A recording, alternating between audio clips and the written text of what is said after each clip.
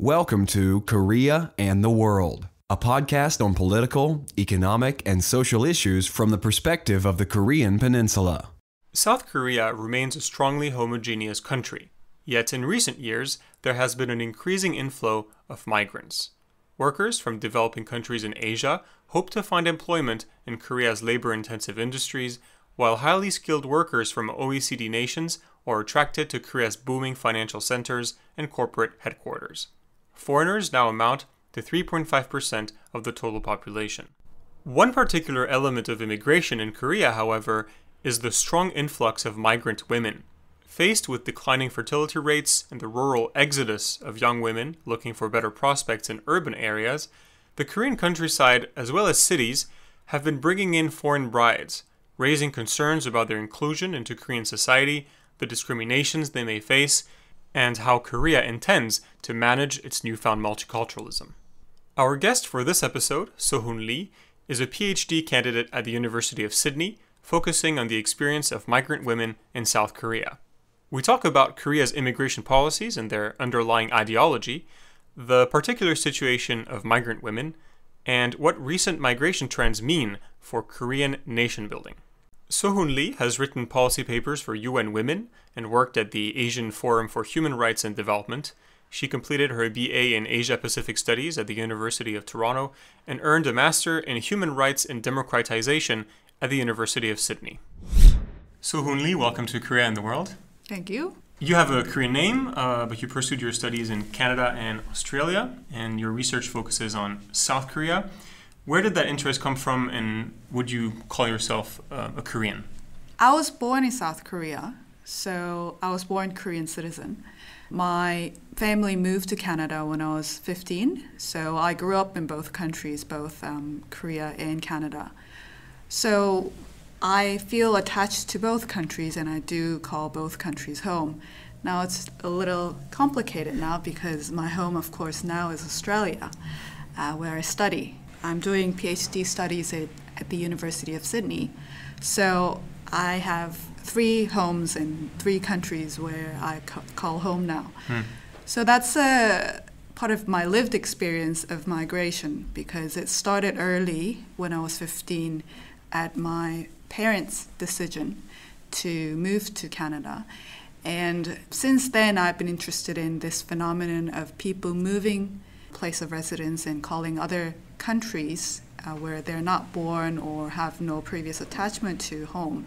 And being a woman, I also became interested in unique experiences of migrant women and different social and institutional aspects that they're subject to that's uniquely women. That's pretty much where my research interests came from, interest in migrant women.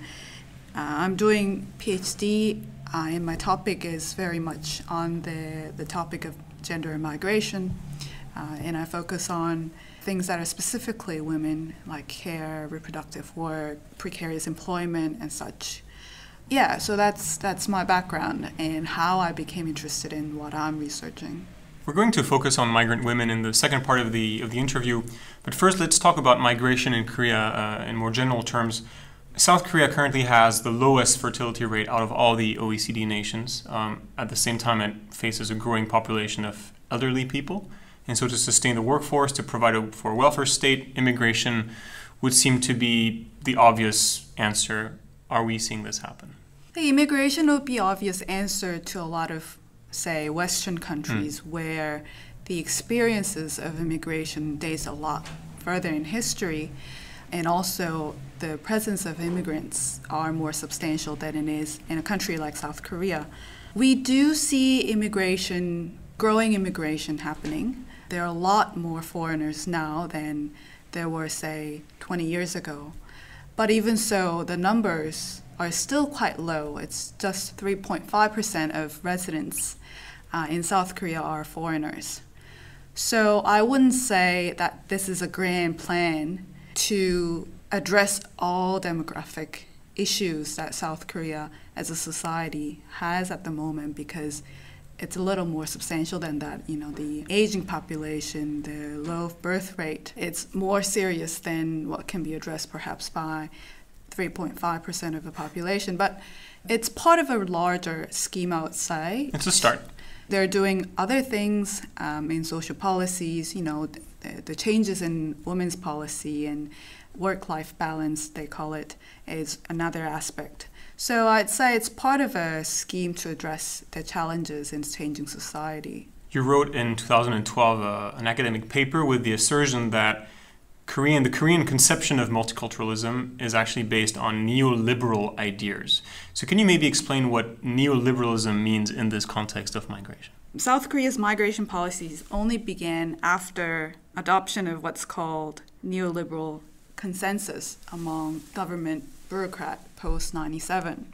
This consensus focused on market values, and this is not just in economy, but also in social policies, labor policies, education, and pretty much in all aspects of governance. It includes not only outsourcing public services to private sector, but also, understanding and categorizing citizen and all members of society as deserving and undeserving, and assigning services with respect to whether or not they're deserving of these services. And those are dictated very much by market values. It's also this phenomenon of individualizing social services and in relying on individual responsibility to provide for what should be public services.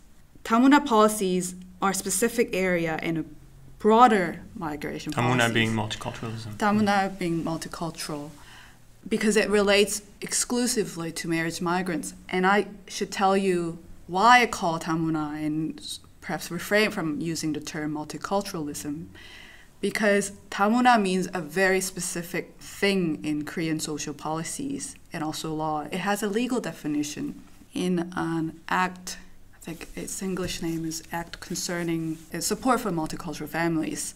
And Tamuna, which is multicultural families are families made up of one foreign parent or one who was foreign but naturalized parent and a Korean parent. So it's a very specific term, and I've never seen Korean government using the term multiculturalism. It's always 다문화 and never 다문화주의, which is multiculturalism. We shouldn't be confusing or misunderstanding 다문화 to mean or have any ramification in multiculturalism in their policy initiative, because there are quite a large difference between what 다문화 is and what multiculturalism is. So when I say multicultural families or multicultural policies, you should be imagining this quotation marks around the term, because that's how I use it. And when I say 다문화, that's how I mean it. And neoliberal ideas are essential in understanding of these policies. Can you maybe explain the difference between Tamuna and multiculturalism? Well, I think the definition of multiculturalism is very contentious because, first of all, there's no so-called multicultural society in a lot of critics' eyes. But if we sort of understand or imagine it to be most ideal form, where it embraces diversity, plurality, coexistence of culture, that has never been the focus of multicultural policies or 다문화 policies, where the focus has been, bringing in foreign women into Korean family and making Korean families, right? So instead of, say, educating the children of foreign languages or, educating the public to be more open to other culture, other nationalities, educating tolerance or, all these good things that are associated with multiculturalism, so to speak, that has never been the focus. Rather, it has been to educate foreign women of Korean language, Korean culture, how to make kimchi, things like that. You read that Korea has no immigration laws as such. There are the basic laws on treatment of foreign residents, which you say are class-based and gendered. The word migrant worker actually doesn't even appear in the law, I think. What do you mean by class-based and gendered? What was the idea of the legislative body when they wrote that law? Class and gender are two of the important markers that Korean government understands and regulates foreign populations. There are many ways that they do this. One example is overseas Korean visa. So, for example, I'm a Canadian citizen. I was born South Korean. As someone who was born South Korean or someone who was born to South Korean parents, you are entitled to this visa that can be renewed every 2 years indefinitely. So there is no end date in visa unless you do something wrong, of course. And so does everyone else born in or in a similar predicament, provided that they are OECD citizens. So if you have a passport from OECD countries, you can take advantage of this visa. Now, if you are Chinese or Russian or other Central Asian, it gets a little trickier because the immigration office wants to make sure that you're not involved what they call unskilled profession. You have to prove that you are skilled. So they have tests to make sure that you're skilled. University degree is one example, or record of entries. So if you're a frequent flyer between China and Korea, if you have some sort of trade license or certificate, that could be taken as a sign that you're not an unskilled profession. It doesn't work. My research talks about how there are so many loopholes and it doesn't generally fall through that way. But that's just one instance of how class-based aspect plays a role here. In terms of gender, another example is migration visa, where more than 80% of visa holders, F6 visa, which is marriage migration visa, are women, where the expectation is that women assimilate into men's family and become part of Korean families. And this is, as I said, clear in social policies, especially Tamuna policies, where the focus is integration. Does this neoliberal multiculturalism, or maybe I shouldn't use that word anymore, does it imply that most immigration policies are first dictated by economic or business interests? You write about how Korean elites are quite obsessed with the idea of global competition and economic success, and so if there is an immigration policy to be had, it has to be useful. I think the Korean immigration or the Ministry of Justice, where the Office for Immigration sits under, would very much like to have what they call, high pay or highly skilled people from OECD country to come to Korea.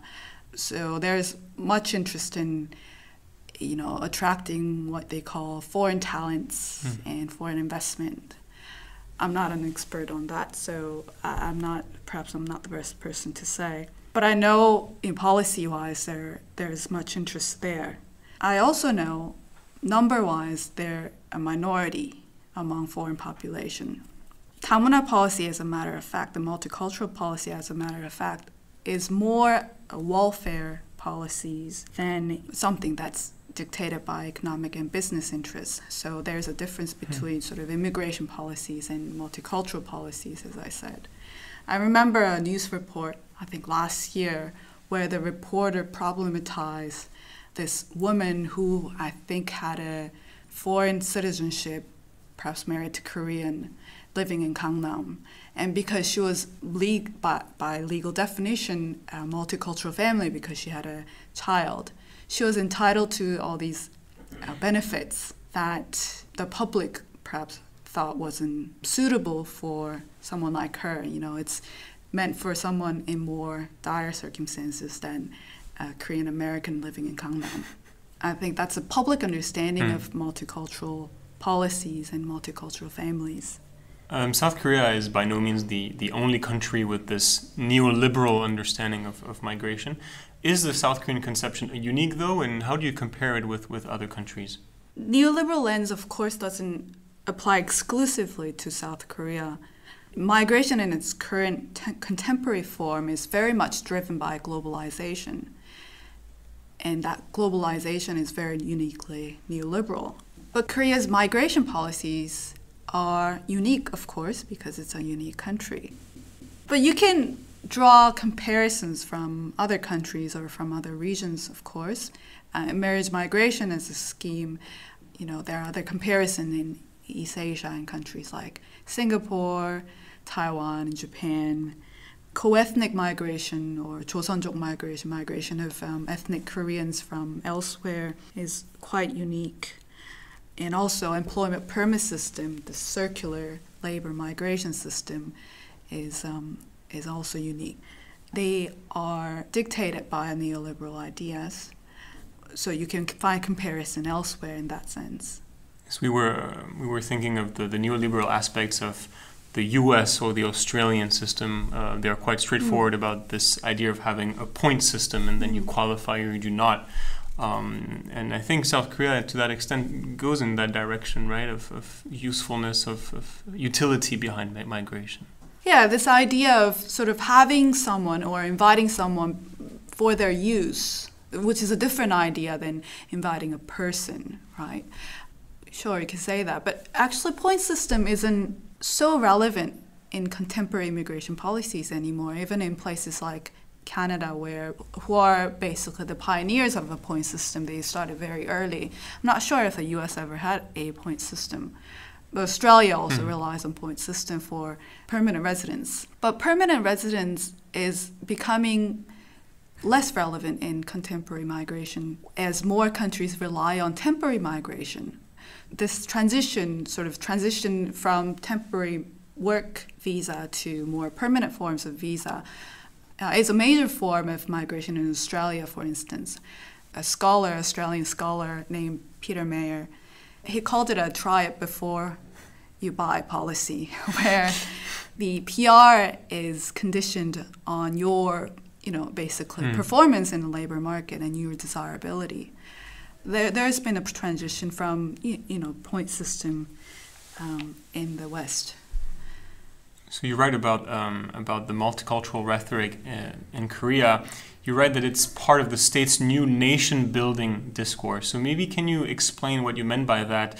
I think it's not every day that we hear that there is a connection between nation-building and multiculturalism. At the time when I wrote the paper, there was an optimism associated with Korea becoming a multicultural society and, sort of recovering finally its obsession with ethnic homogeneity. So there was some optimism there. At the same time, there was, pessimism associated with the fact that so-called multicultural policies has nothing to do with multiculturalism. So what I wanted to do is offer an alternative rhetoric. First of all, not taking ethnic homogeneity as a nation-building discourse, not for granted, but sort of digging into how that discourse came into place, in the 60s and 70s, related to its modes of production and the need to mobilize people and demand people to sacrifice for the good of all, and the all is you because you are the same people, right? So that sort of rhetoric was at the back of previous nation-building discourse. What about today? What I wanted to offer is sort of changing nation-building discourse, which relies on neoliberal ideals of market values and making yourself useful, making yourself deserving of all these services and individualizing services, which is a change, distinct change, and it's related to how South Korean economy restructured, especially after 97 financial crisis. And multicultural policy, the multicultural rhetoric is a part of a broader changes in nation-building discourse. Isn't multiculturalism, though, essentially a threat to the Korean nation? There is this belief, I think, in Korea that Koreans are all the same, that there is this kinship. So isn't there like a fundamental, I would say, dichotomy between multiculturalism, whatever its form, and Korean identity, the nation? I don't know, because I think it's naive to think that ethnic homogeneity is essential to being Korean. There are studies on how widespread naturalization practices were in late Joseon Dynasty, for example. That wasn't that long time ago. That was just 100 years ago. This obsession with blood, I don't think is essential to some sort of South Korean identity. even if multiculturalism becomes, sometime in the future, more prone to accepting or promoting diversity, plurality, and all these things, accepting other cultures, I think it's a leap to call it a threat to South Korean identity. But at the same time, I think we can ask, is having the Korean citizenship enough to become Korean?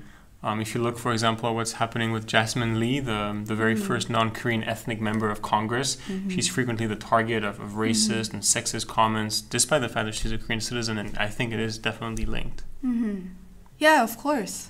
It's a problem. So that's why I use the idea of substantive citizenship and legal citizenship differently, right? So there's a difference between where your legal citizenship is and the extent to which you could practice your citizenship.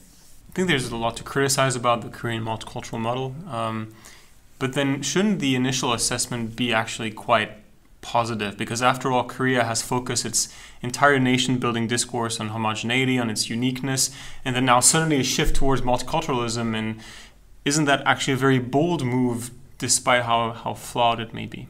It could be. I don't deny it, and I hope it is at some point, where the Multicultural Support Center stops teaching, or their focus stops being, teaching women how to speak Korean or how to address their in-laws or how to make kimchis and whatnot.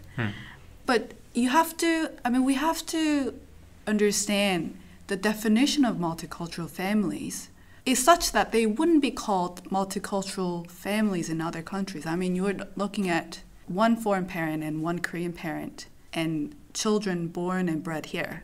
So in a lot of countries, that wouldn't even be multicultural family. It would be, English or French or Canadian. So there's a labeling sort of aspect to start with. But sure, there is, as a multiculturalism and ideas of multiculturalism at some point in the future is on hope. A lot of European countries struggle with the variety of cultures within their borders, which have so far not yet resulted in, I would say, a truly multicultural or integrative national culture. Do you think Korea aspire to the European model? Or is migration something that is meant to fit, as I think you mentioned, into the homogeneous status quo, and that is a rationale and it's not going to go beyond that box? Korea is very cautious of developments and ethnic conflicts in other countries, especially in the West. In Europe and North America. So the government bureaucrats are very aware of this, and they want to make sure that they do everything to prevent this. But of course, you have to ask them to see what they want to do. Like I said, the population is still very small. It's just 3.5%. And the focus of the immigration has been very much integration. So I'd say they're aware of it and they're doing what they can to prevent it. You mentioned the difference between legal and substantive citizenship. Is it possible for a foreigner who comes to Korea and eventually through the whole process of naturalization gets the legal citizenship, when can he or she become a substantive citizen? I think it is possible, very much possible. It is difficult because in substantive citizenship, there are different social dimensions that prevents you from practicing full citizenship. Like I said, class is one, gender is another, ethnicity, income, profession, geographic area of residence, whether you're an urban dweller, a rural dweller. There are many dimensions that can help you or prevent you from practicing your full citizen entitlement.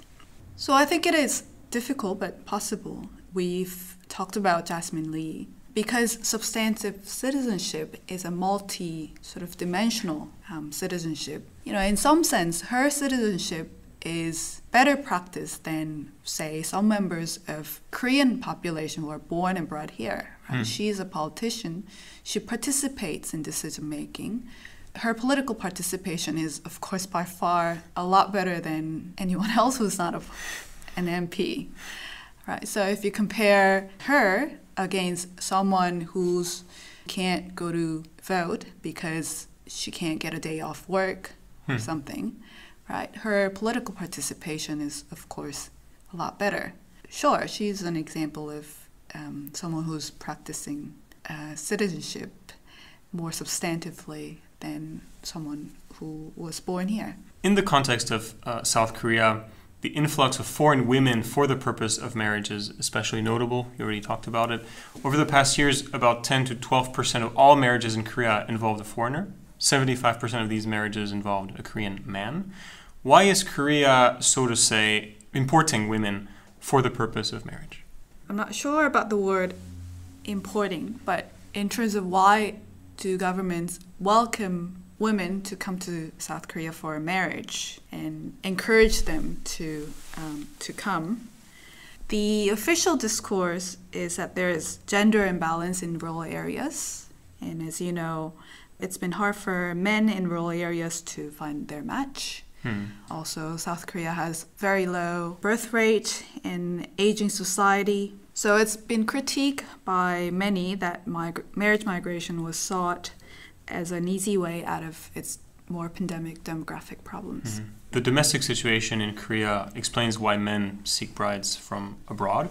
Why do foreign women would agree to this, to leave their home, their culture, and usually their family behind? What's their side of the deal? There are many explanations for this. One more classic one, and this just doesn't apply to just South Korea, but marriage migration to elsewhere, like in the West, is that men look for so-called traditional wives, whereas women look for so-called modern husbands.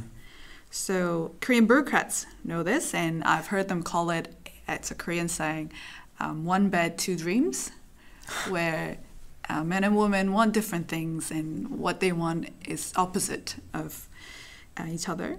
Many Korean men who marry foreign wives complain about Korean women being too, worldly and too, desiring independence and being too picky and selective.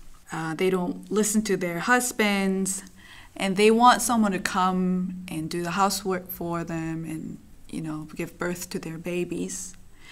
On the other hand, for women, Korea as a culture and society has been penetrating in even small villages of Southeast Asia through, mass media like K-pop or drama and internet. So they're exposed to ways of what they imagine as a way of Korean living and life in here, against the broader structure of uneven development globally and limited opportunities that can exist for women in employment and education.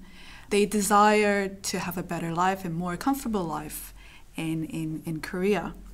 And they want to be able to, have a job, be able to send their parents some remittances, help their siblings through school and things like that. So they want more comfortable life, and that's why many choose to come to South Korea. There are different groups of people. Another group in marriage migrant, of course, is Unification Church, which the story is a little different there because they come for religious reasons. To get back to the neoliberal character of migration in Korea, is it fair to say that these women are, to put it very bluntly, embraced merely for their ability to give birth, to increase the birth rate of Korea, do house chores, but not really as individuals?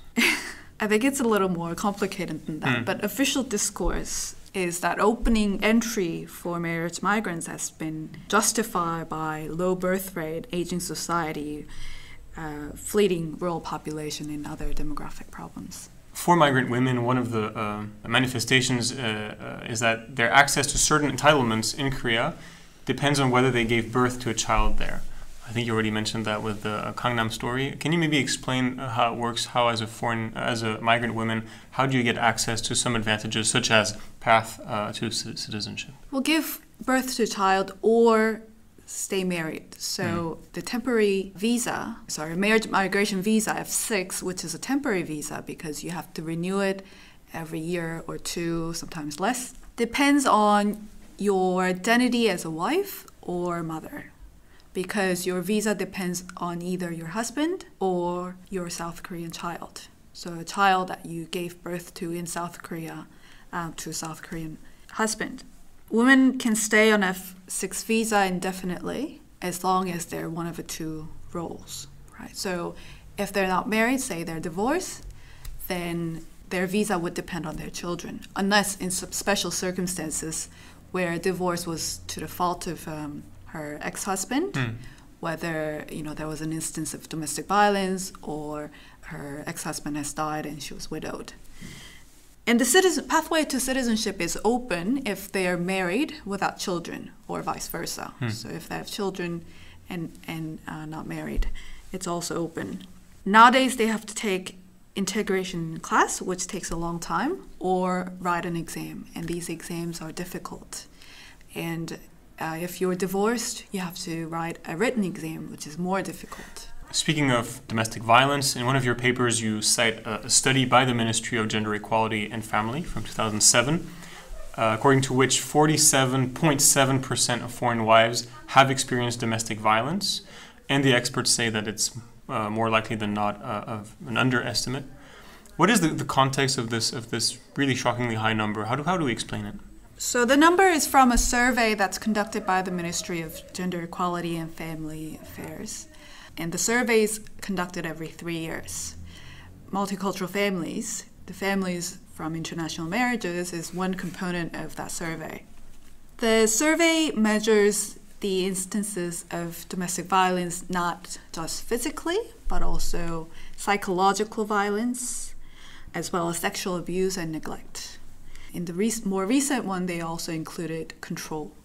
The measure of domestic violence in South Korean society overall is quite high, actually. That same year where I quoted, which is 2007, about 40% of Korean married partners reported to have experienced some form of domestic violence in the past year.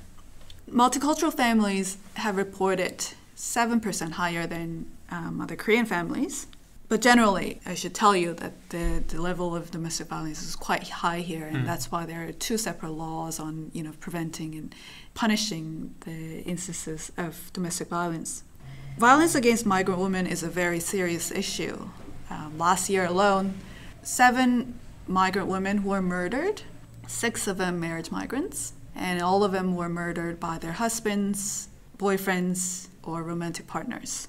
And there are many reasons why this is a profound phenomenon, and why the incidence of domestic violence is high among marriage migrants. Because of a system by which they're brought into the country, they often have little knowledge of society, laws, and institutions.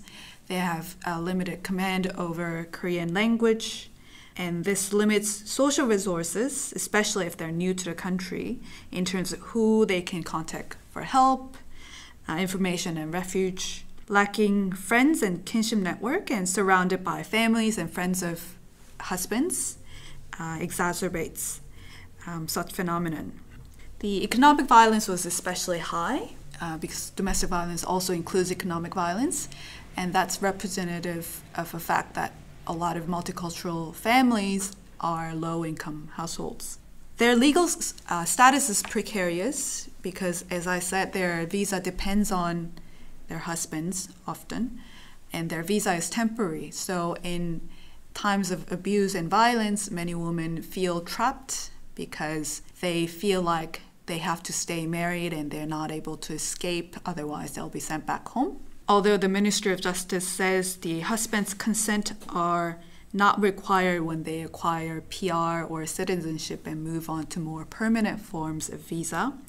But in practice, this is not the case. They're often asked to have their husbands accompany them when they apply for PR or citizenship. Recently, Korea passed a law to prevent foreign spouses to come to Korea if they don't have a good enough command of Korean.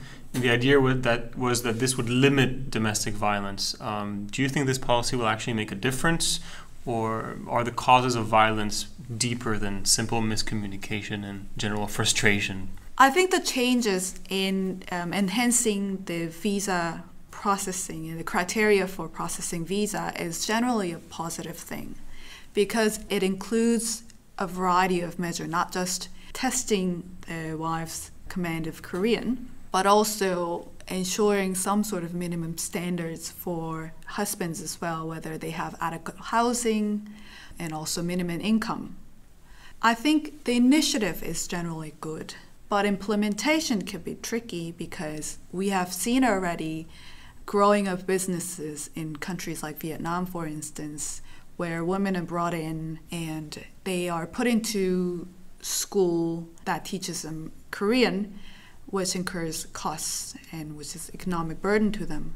There's also lack of control mechanisms. So sometimes they marry and they register their marriage in foreign countries, say Vietnam, but their visa doesn't come out. So they have to live with the stigma of having married, but not being able to realize that marriage because the woman can't come to Korea. Related to that, you write about how the idea of legitimate discrimination, so to speak, is quite prevalent in Korea. Under what circumstances does society and the courts consider discrimination to be a legitimate fact of life? One example is the limit on workplace transfer for EPS worker. They're limited by law to not change their workplace more than 3 times. So there's an explicit limit on the freedom of movement. And this could create a situation where workers are trapped with abusive employers when he's used up all 3 transfers over 5 years of stay, but cannot return because, maybe their family's expecting remittances or he still has debt, which it had incurred when coming to South Korea. There are reported cases of human rights violation in those cases, and it's been reported by many international human rights organizations and UN special rapporteurs. But as we saw in the Constitutional Court a couple of years ago, the court found such limit constitutional because it still benefits national interest. The limit was put there to benefit Korean industries. So that's why I called it in that paper a legitimate discrimination.